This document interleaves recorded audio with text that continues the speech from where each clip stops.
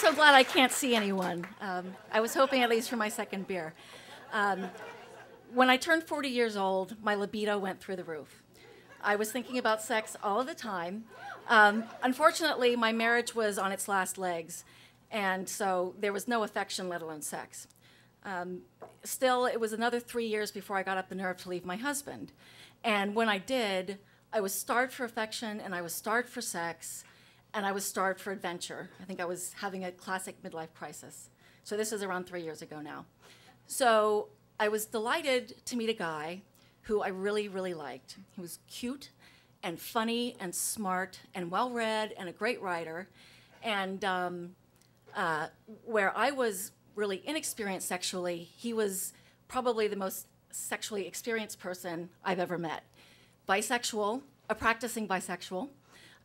He's kinky, and he hosts sex parties. So I hit the jackpot. So I was really excited to meet this guy because he's a really nice guy. We started dating. And only after about 2 months, we were at his apartment, and now I'm really glad I can't see anybody. And we were having sex.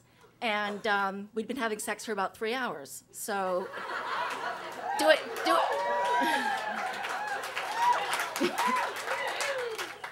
No. And doing things that I had never done, which is pretty much everything. So we were having sex, and he turned to me and said, "Say, have you ever had a G-spot orgasm?" And I said, "Of course not." So he said, "Lie down." And now I all want you to close your eyes. So I lay down on the bed, and he was kneeling, facing me. And I thought G-spot orgasm was kind of an urban myth, but it's not. So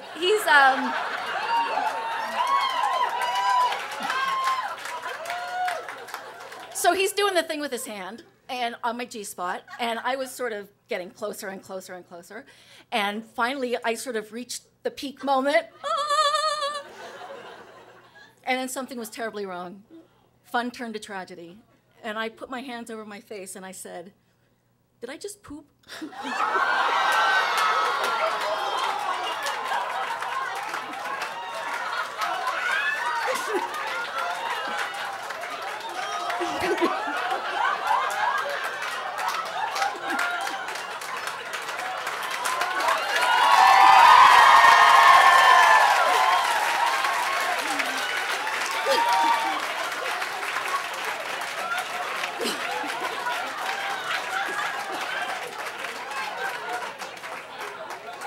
And he said, "Yep." And I was frozen. I was lying there going, "Oh my God, oh my God, oh my God." And he said, "You might want to go get yourself cleaned up." Oh my God, oh my God, oh my God. I jumped out of bed. I took 2 steps toward the bathroom. And then he said, "Here, you might want to take this with you." And I turned around, and he was holding a wadded up tissue with my poop on it. And I swear to God, I thought, I'm not touching that. So I grabbed it, I dashed into the bathroom, and I was mortified. Who wouldn't be? I was on the verge of tears.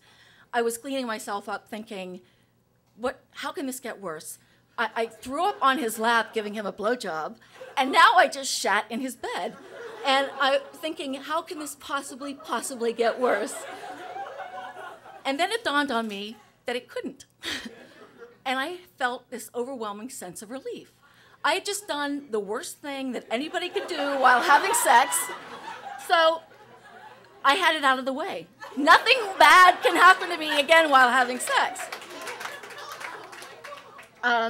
So after that sense of relief came a sort of sense of exaltation, sort of the way I think people who have survived airplane crashes might feel. Not physically invincible, but mentally. And I'm kind of unembarrassable now. So, dry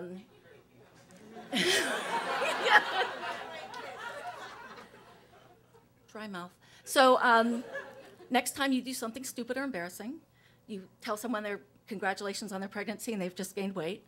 Or you get back from a lunch meeting and, oh God, you have spinach in your teeth. Just take a deep breath.